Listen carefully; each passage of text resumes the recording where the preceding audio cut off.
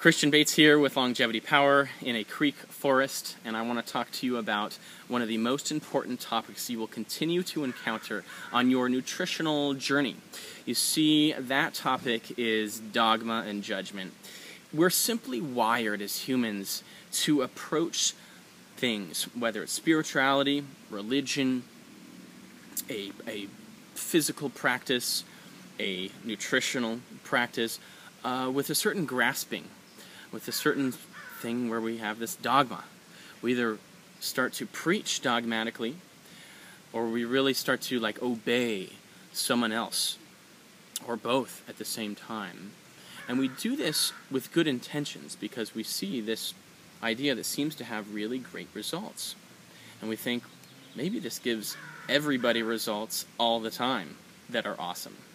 But really, it probably only gives some people good results some of the time.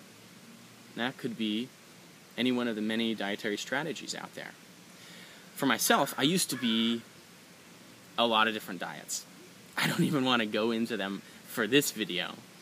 But I've changed so much that I have a lot of friends, online and in the real world, who are really still into the diet that I used to be really into dogmatically. I admit it, I used to be a dogmatic asshole. It's true. In fact, we've all probably been a dogmatic asshole about certain topics in our life, and now it's time to just let that go and realize, hey, we're all unique, all 7 billion of us, and we're all changing. So that's two unique things. Not only are we unique, but we are uniquely changing. And so our nutritional strategy must also uniquely change. This is really cool. This means that in any moment, you can create the most perfected, individualized elixir, smoothie, meal for your body so that you can accelerate and get closer to your health goals faster. And then create newer, even greater health goals as long as you're adapting, as long as you're dynamic, and have a perfect balance of open-mindedness and discipline, right? And therefore, when you are, say, on Facebook or on a blog thread and encounter judgment, or in real life and in events, nutrition events, some people, and they're really holding on to their, say, vegan or primal or some label, but there is no label.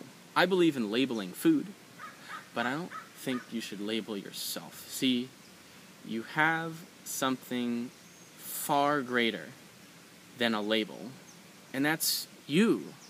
In fact, even someone who approaches you, they got this anger, they have this argument, you should be this, eat this because it's better for you, and because it's better for the environment, and because it's better for the animals, and all this stuff.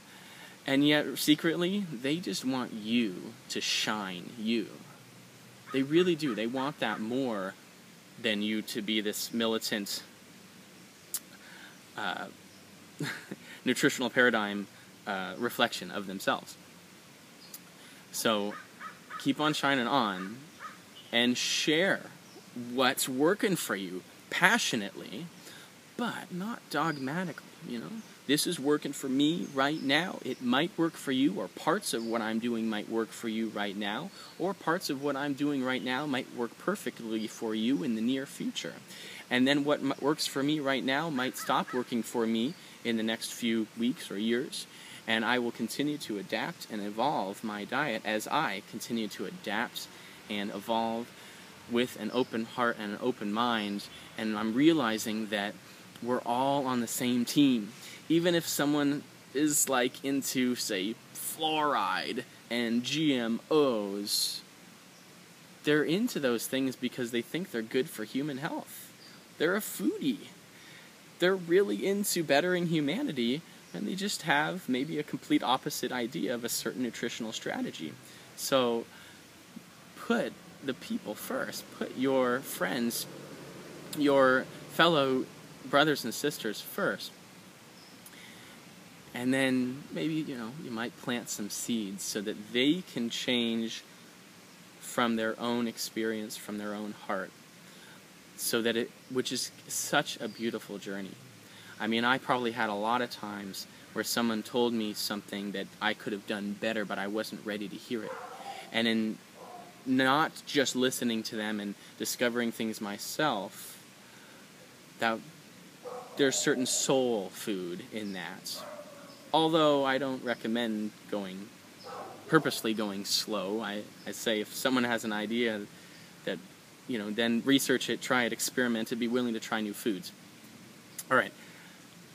What would you do if you discovered that a major part of your nutritional strategy stopped working and the opposite worked?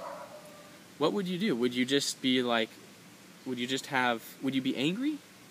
Or would you just be like, oh, what a relief. I'm so open to this new experience. Let me know in the comments section below. Would you be angry? Or would you just be like, oh my God, thank God that was all backwards. Now I can move forward with this, and it's really cool and new, and I'm already feeling results from it. I think you're probably going to say the second. But if you do feel anger from it too, totally normal. Totally just ride that for a while. Why not?